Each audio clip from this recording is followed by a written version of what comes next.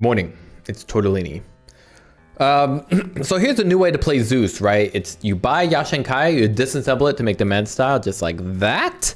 And then you use the leftover Kaya to basically make a Sanj and Kaya. And all this has to do with kind of the new popular way to play Zeus as a right clicker, especially in the mid game with your Ag Shard ability, Lightning Hands, which you can see right here. You see, for a good while, this hero was all about kind of the magic build. Phylactery, Ag Scepter, 8 to length, Ethereal Blade. You guys know the drill. If you played Zeus, that's usually what he likes to go. And that build honestly still works. It's actually still relatively popular. But we're seeing such a cool build for right-click Zeus, at least in the mid-game. And that right-click build is technically still magic, but instead of relying on the cooldown of your abilities and mana pool as your limiters, it's more like your attack speed and reach to actually hit your opponents on top of your mana pool and cooldown of your abilities. And basically the logic is that you're firing on all cylinders, and it honestly goes pretty hard. So as you already know, Ag Shard Lightning gives you 100 bonus attack range, and it deals a weaker form of Arc Lightning from your attack.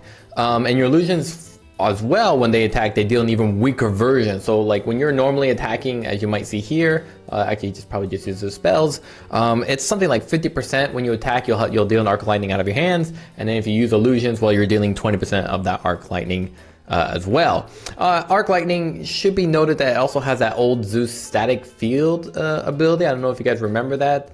Basically the old static field ability was something like any spell you casted, it basically did like a current health damage percentage, something like 8%.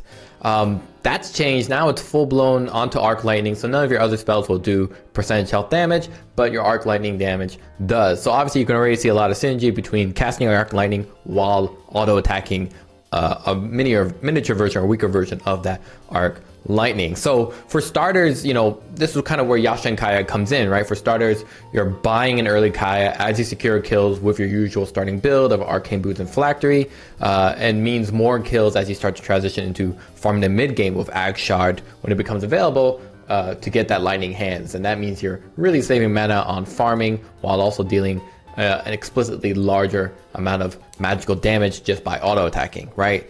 Secondly, you know, Yasha Kaya, it makes Zeus's attacks faster, so he deals more Arc Lightning damage to help clear waves and farm faster, as we talked about.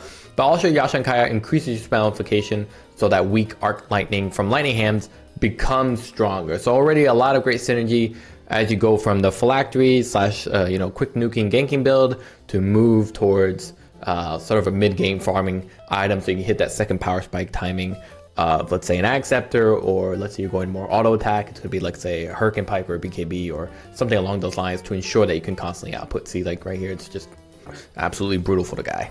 So after the Yasha and Kaya, this kind of makes buying Manta Style all the more quicker. Because you already have the Yasha from the Yasha Kaya, meaning you just have to buy the Diadem as well as the Manta Style recipe to get to build that Manta Style eventually. And then you get to keep the Kaya, which is a nice bump of damage for your spells anyway, as well as obviously your Arc Lightning that we talked about from your Lightning Hands. You saw before, one of the main goals of Manta Style is, one, you can summon illusions to then just push down the wave. I think you can see that down here, whatever my hands is pointing. You can see those illusions go down the lane, just start pushing it out, which makes it a lot safer and efficient, right? Like kind of like a Luna or an Anti-Mage, you can use your illusions to push down the lanes much deeper than you could while you safely farm the jungle. Obviously for this guy, he just farms super deep because they're winning very easily.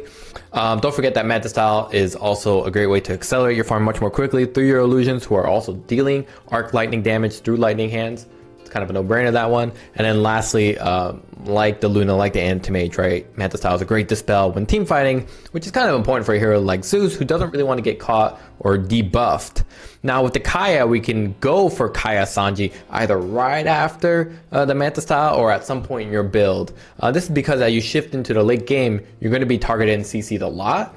And this makes Zeus kind of a bit beefier. Obviously, it gives you a great spell damage amplification, and it pairs well with your other items that you'd opt for, like, you know, if you're a right clicker, we talked about Black King Bar, Hurricane Pike, or Zeus can even shift back into that kind of magic build that we talked about, which is Octarine Core, Ag Scepter, Refresher, Ethereal Blade if you really want to. And obviously the Sanj and Kaya is a fantastic option, or fantastic end item to have as well. So basically you should see Zeus as kind of a great lane pusher, magic damage dealer, and mid-game hero. The later the game goes, the better at surviving the enemy team will be with excessive health, Pipe of Insight very popular, Eternal Shroud of course, Black King Bar, etc. But more importantly, you should definitely understand that Zeus has a strong power spike timing at 9 to 12 minutes with the Phylactery and max lightning bolt. With that, you can pretty much secure the side lanes for your team and get a jump on the 3 main items we talked about, as well as the Ag Shard. In the late game, your goal is kind of just to be safe, send out your illusions as well as yourself, and just output as much lightning heads as possible. This right-click build kind of goes really hard on high-health heroes, but sometimes opting to pivot towards a magic build after Mountain style is also justifiable, especially if you're playing against, let's say, agi heroes or heroes that have that kind of play out of range from your attack. Like a sniper is probably a good example as well. This is kind of one of the appeals for Zeus, right? Is that he can pivot towards spell-based or physical attack based in the late game. They both have their merits depending on the team and as well as the enemy matchup. So that's something to think about when playing Zeus. Really cool way to kind of play him. I play him a lot on stream, though now that my games are going super late, 40 to 50 minutes, doesn't really work out as much. That said, my early to mid game, fantastic. Trying to keep these new explain videos short, so let me know what you think. Thanks, and have a good morning.